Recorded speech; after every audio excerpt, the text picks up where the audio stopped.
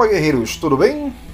Vou complementar algumas informações sobre esse projeto aqui que eu estou muito animado e ansiando ver pronto, né? Sobre os navios aeródromos de drones, que são as plataformas que poderiam trazer os drones para uma guerra naval, para içamento de lanchas e submarinos drones, assim como embarcações rápidas também, umas de patrulha, interceptação, porque esse desenho de projeto aqui poderia ser utilizado tanto no mar quanto nos rios da região. Ou seja, nós temos na Bacia do Prata navios monitores que datam da 1930, 1940. São navios que estão completamente ultrapassados e não dão a efetividade necessária do combate para quem quiser invadir a nossa fronteira atravessando o rio. Por quê? Eles são pequenos, lentos e não são tecnológicos, não têm uma visão além, não dão aos homens que estão ali dentro, aos soldados que estão ali, uma oportunidade de combater, além dos olhos, o alcance visual, o contrabando. E esse navio aqui daria, com a quantidade de drones que ele teria a bordo, por exemplo, Naurus a bordo, albatrozes a bordo, voando 24 horas por dia, daria pelo menos para cobrir 200 km de fronteira, tranquilamente. Se você conectar drone com drone, ou seja, um fizer a ponte do outro para fazer a visualização a mais distância, poderia chegar a 300 km. Cada um desses drones, o tempo de voo é de 27 horas. Imagina você ter uma cobertura aérea em toda a fronteira fluvial brasileira, ali no Cone Sul, feito por, sei lá, 10 navios iguais a esse, divididos entre as áreas, né? A cada um navio desse, a cada 200 km, 300 km. Praticamente seria impenetrável a nossa fronteira ali no sul. Ao contrário do que acontece hoje. A gente usa navios antigos, extremamente lentos, sem qualquer tipo de capacidade tecnológica de fazer uma detecção. A gente depende do olho das pessoas, dos marinheiros que estão a bordo. Então a sugestão para esse navio também é essa, e é principal. Não só no sul, na Bacia do Prata, como no norte, nos rios da Amazônia. Porque ele daria uma visão maior para combater até mesmo garimpo ilegal, qualquer tipo de ação que estivesse acontecendo ali próximo, ou seja, a 200 km de onde estivesse a embarcação, no Rio Amazonas, a Marinha Brasileira poderia agir. Hoje ela não consegue fazer isso, então ela não consegue levar o quê? Um barco com um helicóptero para fazer o lançamento de mísseis, fazer o lançamento de meios, ou até mesmo utilização de lanchas, né, rápidas para chegar até aquele ponto exato com os nossos fuzileiros, ou guerreiros da selva, né, no caso seria ali. Então assim, é um projeto interessante, e a partir desse ponto aqui e desses laterais aqui, um desse lado aqui e um do outro também, poderia fazer o lançamento rápido dessas lanchas. Se aqui estivesse fazendo o lançamento de drone, aqui poderia fazer o lançamento de nossas tropas.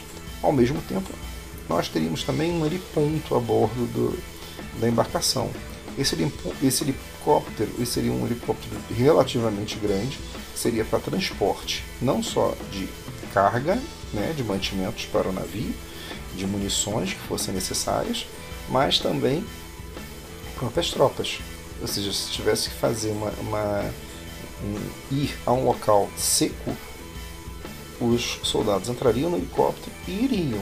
Seriam deixados próximos e receberiam total cobertura dos drones que seriam lançados pelo NAED. Ou seja, eles não estariam sozinhos na selva, eles estariam sempre com alguma cobertura aérea, podendo solicitar a qualquer momento a ação de um drone ali. Então esse helicóptero aqui não ficaria angarado, ele poderia, em determinadas situações fluviais, né, ficar alocado aí, mas em relação a mar, eu não acredito que ele seria uma boa ideia deixar um helicóptero aí, a não ser que você ser utilizado em alguma missão específica. Outro ponto seriam elevadores, né, ligando com o voo ao hangar onde ficariam os drones. E o que eu acredito esse navio teria pelo menos uns 100 metros, acredito eu, 75 metros de pista, para permitir que o voo de um drone categoria 1 carregado de munição, carregado de mísseis. Ele não tem como decolar em 10 metros, 15 metros. Acho que nem com uma catapulta ele conseguiria fazer isso. E que seria uma ideia até, né? A princípio, esse projeto aqui prevê uma skyjump aqui na frente, para permitir e facilitar a decolagem dos drones. Estou imaginando aqui um Hermes 450, um Albatroz, um Atobá poderia ser. Também vejo nesse navio um Nauru 1000C, eu vejo também um Tupã 300 ou até um Tupã 400, 500, ou seja, drones mais rápidos, né?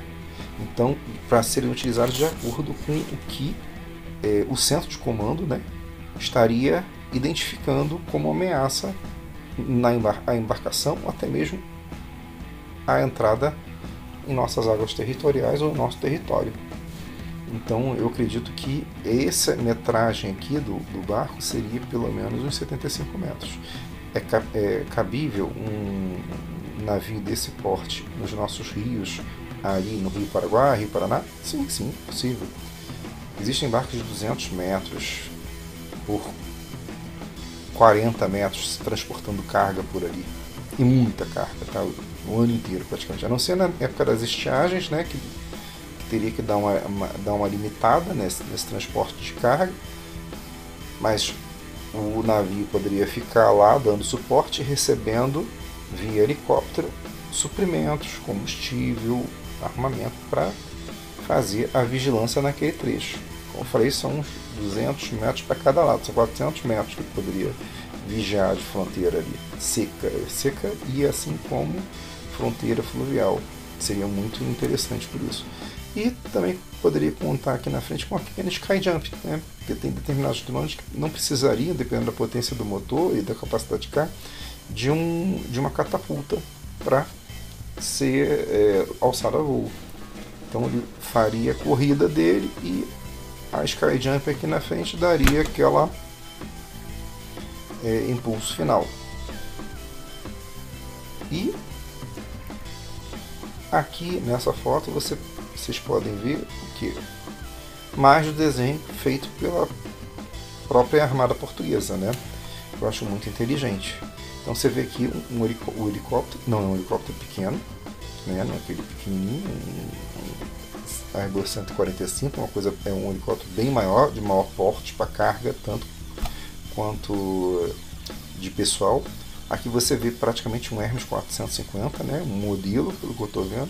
Você vê aqui pelo menos uns 6 modelos de drone, muito parecidos com o Nauru 1000. Aqui você vê o que? A lancha rápida, crocodilo, poderia ser aqui também. Você vê aqui os drones marítimos. Eu acredito que um modelo de barco drone não seria o ideal a ser desenvolvido ou a ser utilizado nessa embarcação.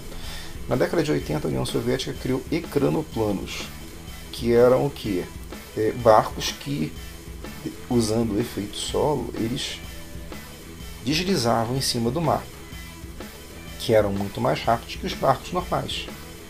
Então eu acredito que o drone ideal para ser utilizado como drone marítimo, portando até mesmo mísseis para serem lançados.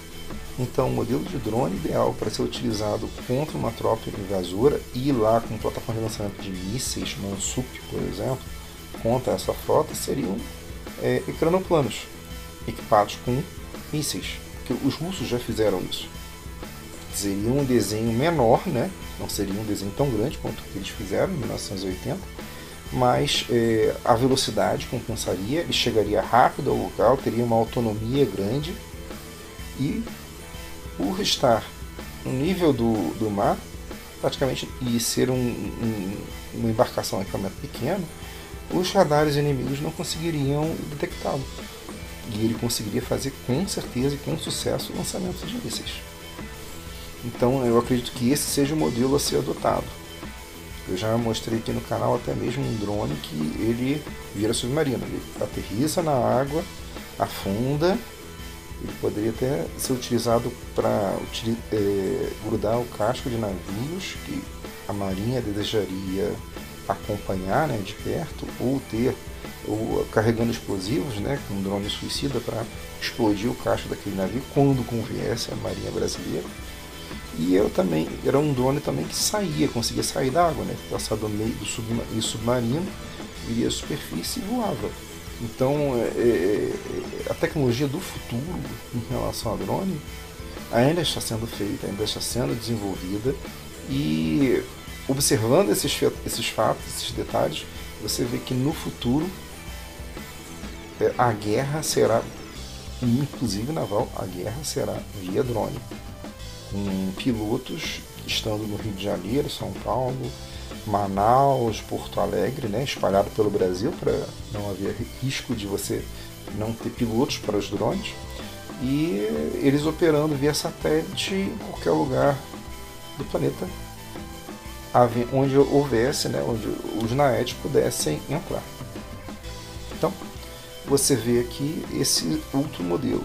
Na nossa próxima foto, né, feito também pela Marinha Portuguesa, você vê aqui outro ponto muito interessante, né? Você vê que a lancha rápida, né? E esse aqui é o rover, que iria justamente ser utilizado para caçar minas, e também teria uma outra função muito importante: acabar com a infraestrutura do inimigo. Esse rover poderia ser utilizado para cortar cabos de comunicação submarina, cabos de internet. Você iria com um navio como esse ilhar um país, causar o inferno na rede de comunicação interna dele. Grande parte do tráfego de internet hoje, que vocês estão ouvindo aí agora em casa, ou na rua, é feito por cabos submarinos. Satélite, muito pouco. Starlink está começando agora, né, do Elon Musk. Ele é o futuro, mas por enquanto, grande parte, 60%, 70% da comunicação via internet é via cabos submarinos. E se você quiser enviar um país, é você cortar o cabo submarino. Existem navios russos específicos para isso, para identificar onde estão esses cabos, para que em caso de guerra eles consigam saber qual cabo cortar para prejudicar a defesa do inimigo. Foi o que eles tentaram fazer na Ucrânia. Só não conseguiram porque os ucranianos estão utilizando agora o Starlink, do Elon Musk, para fazer a comunicação via internet. Agora, se não tivesse o Starlink, a Ucrânia não conseguiria dar o pronto combate que eles estão dando, com o sucesso que eles estão fazendo, em expulsar as tropas russas.